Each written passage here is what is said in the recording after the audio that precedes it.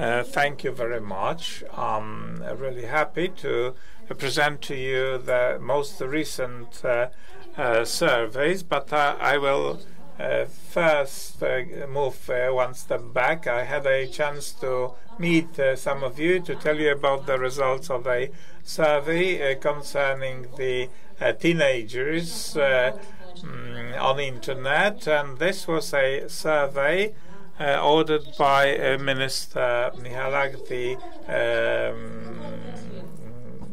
children ombudsman. And the survey was necessary for programming and developing materials, and that's why we decided to continue the project. And this year we started a pilot study among the second form students of mid schools and third level schools, and I would like to tell you about the survey. I understand we'll be able to show the following slides. So I will start by saying that the survey was so much interesting that we decided to widen the scope.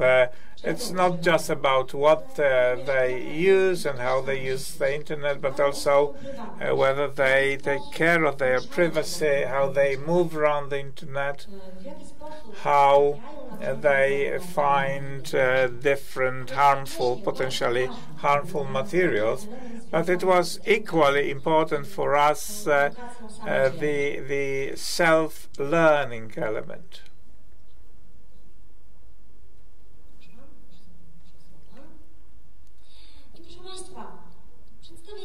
And today I'm going to present just a few selected but I think important pieces of information. So I think you'll stay with me till the end of the presentation, though I remember that we are just before lunch. And you also be able to read the full report on our website.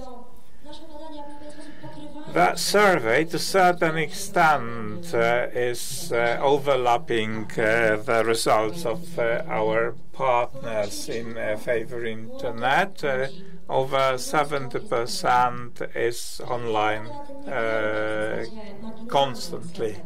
Look at this very, very small percentage of people who declare they never use internet, and every fourth of them uses internet in public spaces, whether they find public Wi-Fi. It is an important aspect related to safety, security of passwords, security of the device, the privacy. And we had a chance to hear about the equipment. The most popular tools are smartphones and laptops. What is leaving? It's the PC. Half of the young people, when they go online, they never use PC. Where is it used most frequently? At school. At home it is used for gaming because of the technical parameters. Similarly, people do not use internet using tablets or game consoles. And now we have the pyramid. This is not a complete one. It's the information from young people, what is important for them, why they use the internet. First of all, access to movies and music, access to browsers. This is important for education, access to knowledge, access to information. And I think that this result have been presented several times. How many hours people spend on the internet? It's 3 hours daily. Is it a lot? Well, on one hand, it's a lot. But on the other, if you look at the internet not just as a threat, but also as an opportunity, young people use internet both for contacting people, for looking at social networks, but see how many of them read in order to learn something, not just because of homework, but in a much broader context of developing their interests or searching for information. We've discussed communication already, how young people communicate, and the network provides this opportunity of quick communication. And if we speak of young people, 70% of them several times a day communicate with their peers, friends. And how does it look in case of a teacher? Half of young people say that no, this is not a form of communication with my teacher, and only every third of them said that it's only like 3 times a year. And then we should ask a question: why young people are ready and have skills to communicate. On the other hand, we have tools. And then there is the question, why? What is the reason that there is no communication? Are there any special terms that should be fulfilled for the communication to go on? Or maybe this communication is not useful at all. Would it support the educational process? I don't know, but I think these questions would be very good starting point for a debate, and I will move on.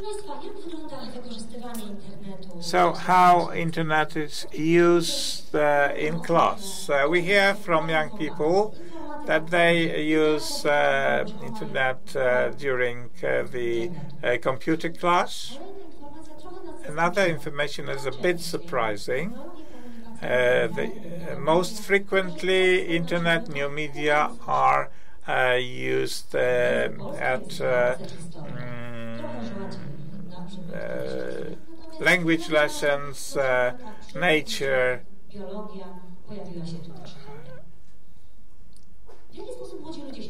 And how young people learn, they look for sources, they visit websites and services. Their most popular browsers. 60% of students of mid and secondary schools, 60% of them use the internet for education.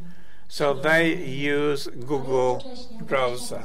But at the same time, 20% say they never check the sources and reliability of the information. That's why they visit Wikipedia several times a week. And let's stop for a moment over an extremely interesting question. Which website, which service would you recommend to your friend for learning? And here the list of proposals was quite long. In most cases, these were websites offering tailored, ready-made content. In 30% there was no response at all. We could stop for a second here and assume why there was no response at all, because maybe people do not like to fill the open questions, or they do not want to write, or they do not know what to write. We don't know the answers. But as I said at the beginning, we are going to develop the project and deepen the project. We have a lot of responses. When, how much, and how. But we frequently would like to know why. Now, privacy. I think that here we may be on one hand happy, on the other worried. Almost 60% declare I protect my privacy because I want to protect myself, my data, my privacy. But at the same time, almost 20 say I don't see any need to protect privacy. And protection of privacy or showing certain elements of their life or activities is seen differently than by us, the adults. What is also important here is that we could adopt a thesis that young people know how to do it. I'm talking about mid and secondary school students. They know how to set the privacy settings. So now let's move to knowledge about the students and activities. They are aware. More than 80% of them say, I know that it happens to me that I spend much longer on the internet than I originally planned. They also admit that 1/3 of them resign from school duties for staying on the internet. A good result is the last one. Only very few of them resign from meetings, friends in real life. This shows that virtual contacts are important, but real contacts remain important for young people. And here I'm showing the comparison between the same question asked in 2014 and currently, which shows a progress. When we asked about risky behaviors, have you met an unknown, a stranger met on the internet, you see that this percentage has gone up, although here the answer is no. And among people declaring that they've met such a person, we have a higher percentage of people who do not inform anyone about this, neither parents nor their peers. This was much more frequent in the previous research. And now I think we are approaching the end of this presentation. I got the information to come to the close, and I think that this survey is a good indicator that the internet is important for young people, but allows a youngster to maintain his own opinion, to keep his friends and parents and their opinions as important. And we asked about we asked this question to YouTubers, and because we frequently hear that YouTubers encourage people to do certain things, and I think this is a very warming set of results for educators. Here, young people declare they disagree with the fact that persons whom they contact just via the internet are important or more important. People with whom I contact just on the internet are smarter than teachers. Almost 90% of them responded that this is definitely a false statement. So, coming to an end of this presentation, I would like to refer to the words of the panel. I listened to all the panelists with attention because they were to a certain degree representing my opinion. that we should create a friendly and safe internet. For that, we need awareness, not just of risks and threats, but first of all of opportunities or challenges, and a multi-aspect education based on a dialogue between generations and within a single generation, and finally the awareness that technical competences are important, while social competences allow us to understand, act, and move forward in a secure manner.